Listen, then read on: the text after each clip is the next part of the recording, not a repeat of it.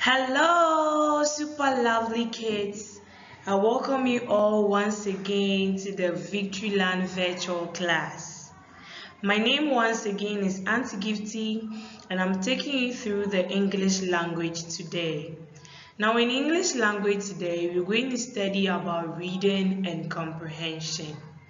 We all know about reading and we've been reading a lot of books. Today we're going to go about how to read fluently and to make reading also very interesting. So we are hoping that by the end of the lesson today, you the peoples will be able to 1. Read fluently, answer comprehension questions 2, know the meanings of some vocabularies, and 4. Use the vocabularies to form sentences on their own. I go over again that after the lesson, the peoples will be able to 1. Read fluently, 2. Answer comprehension questions, 3. Know the meanings of some vocabularies, and then 4. Use the vocabularies to form sentences on their own. So these are our expectations for today's lesson. I hope you are all ready. Good. Now let's move on. Today the title of the story we're going to study is The Reward for Kindness. Repeat this after me. The reward for kindness. Good. Now I believe you've heard of reward and you have also heard of kindness. One may ask what a reward is. A reward is anything in the form of a gift, applause, handshake, appraisal, and others given to someone for doing something good. I go over again. A reward is anything in the form of a gift, handshake, appraisal, and others given to someone for doing something good. Now, kindness. What at all does kindness mean? Kindness means showing care for something or someone. Kindness means showing care for something or someone. So now I believe you know and understand these two key words, reward and kindness. So that is our title for our story today, The Reward for Kindness. Now let's see what the story is about. Read the story below. Aku was a kind-hearted girl, and one day, when crossing a bridge, she saw 2 boys on the stream trying to drown a dog. I take the sentence again. Aku was a kind-hearted girl, and one day, when crossing a bridge, she saw 2 boys on the stream trying to drown a dog. So she ran to the shore and crying loudly, "Oh, how can you be so cruel to that poor dog?" The boys looked at her in wonder, and one of them said, "Father told us to drown it." I take this part of the passage again. So she ran to the shore and crying loudly, "Oh, how can you be so cruel to that poor dog?" The boys looked at her in wonder, and one of them said, "Father told us to drown it." The dog had reached the bank, crept towards Aku. The dog had reached the bank, crept towards Aku. "Poor little fellow," she said, patting her head. "Will you give him to me?" "Yes," said the boys. "You may have him and welcome." Aku thanked the boys and ran home. I take this part again.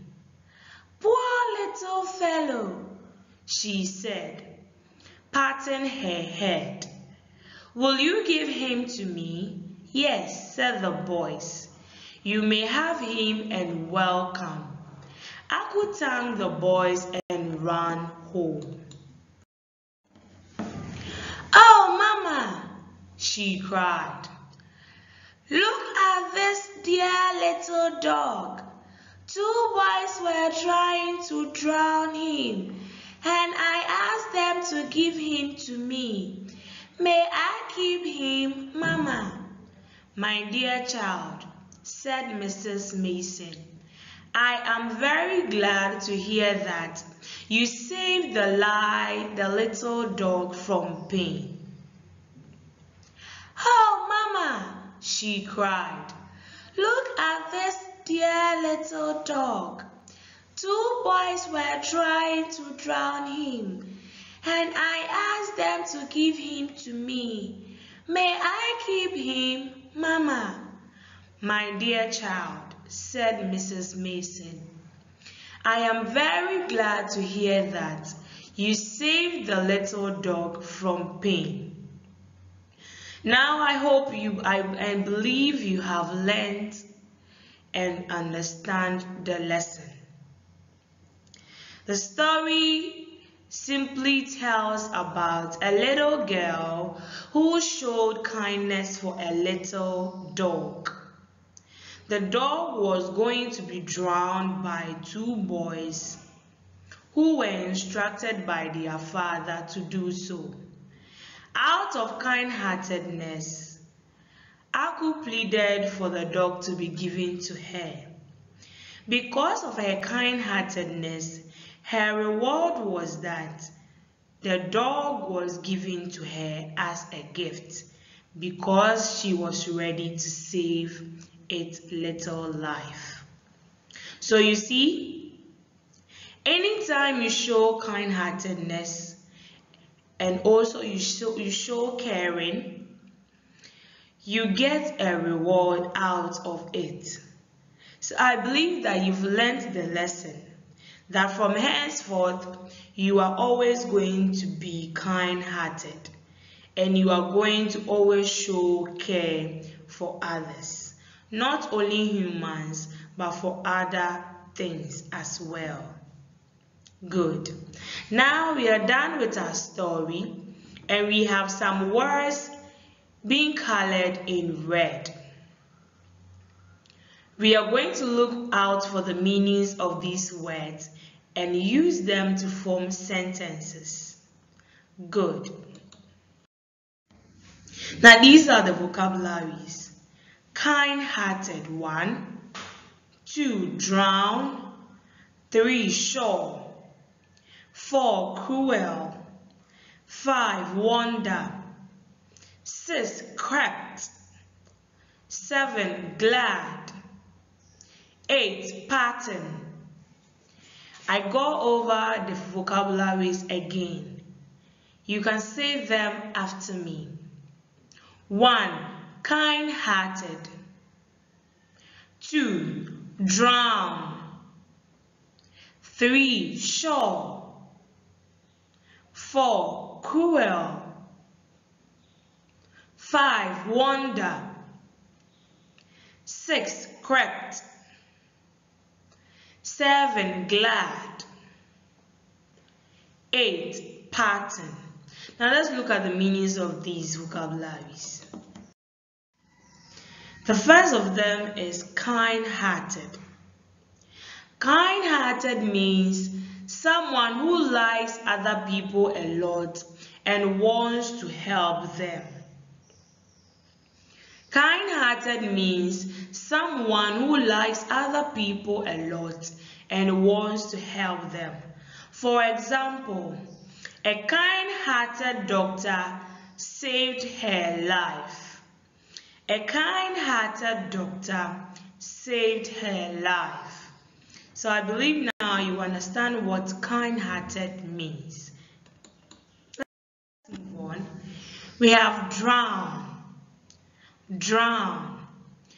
Drown means to kill a person or animal by pushing them underwater. Drown means to kill a person or animal by pushing them underwater. Example: the ghost of the boy who drowned in the water is around. The ghost of the boy who drowned in the water is around.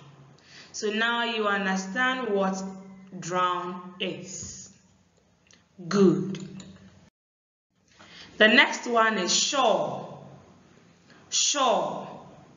Shore is the land along the edge of a sea, lake, or other large body of water. Shore is the land along the edge of a sea, lake, or other large body of water. Example: I saw some seashells at the seashore. I saw some seashells at the seashore. The next we have cruel. Cruel. Cruel means knowingly or out of will causing pain to others or enjoying the pain of others. Cruel means knowingly and out of will causing pain to others or enjoying the pain of others. This means that someone doing something wrong intentionally. Someone doing something wrong intentionally to cause pain to another person. Now let's look at an example of it. The king is a cruel ruler. The king is a cruel ruler. Good. The next is wonder. Wonder. Wonder means a feeling of surprise caused by something nice. Wonder means a feeling of surprise caused by something nice.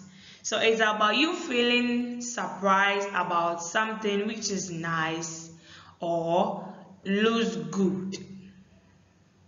Now let's look at this example.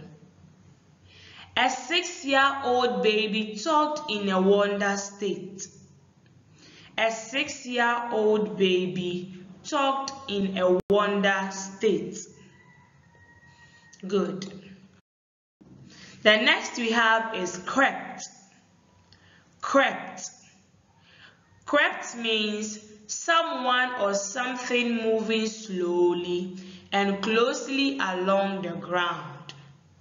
Crept means someone or something moving slowly and closely along the ground.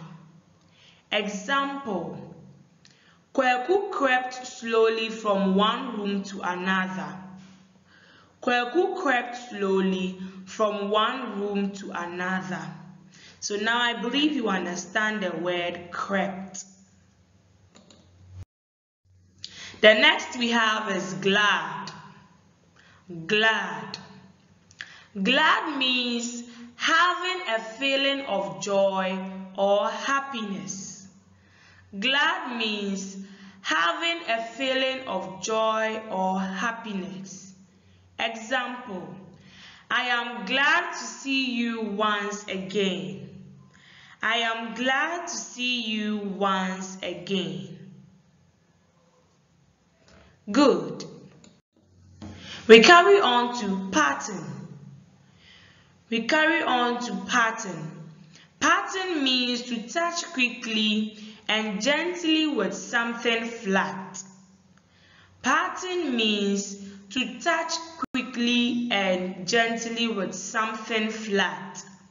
Example: she was patting his head while passing by. She was patting his head while passing by.